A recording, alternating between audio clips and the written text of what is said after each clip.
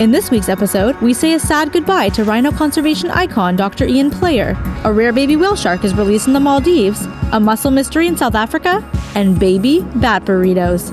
It's all coming up in your 2-minute roundup of nature news.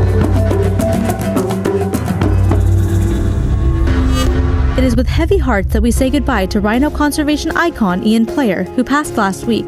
Dr. Player's conservation career began back in 1952, and he is largely credited with saving the white rhino from extinction.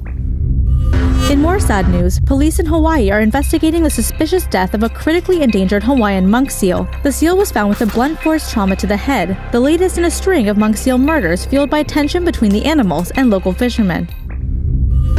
On to some happy seal news. Arctic ring seals could soon get more than 900,000 square kilometers of protected waters. The seals were declared threatened under the Endangered Species Act 2 years ago, mainly because of the decline in sea ice.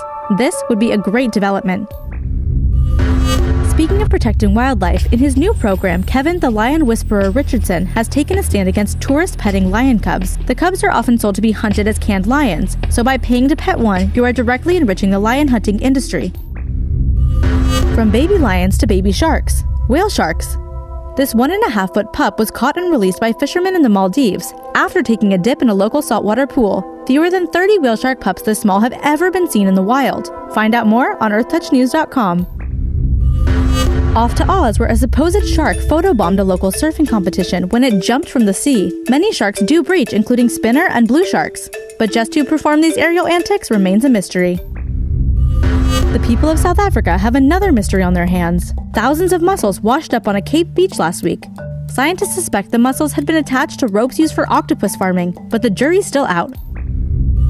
We're wrapping up with baby bat burritos. Permission to squee? Granted. These little flying foxes are new arrivals to the Australian bat clinic after an extreme heat wave separated them from their mothers. That's it for this week. Don't forget to get in touch via the website, Facebook, and Twitter. See you next time!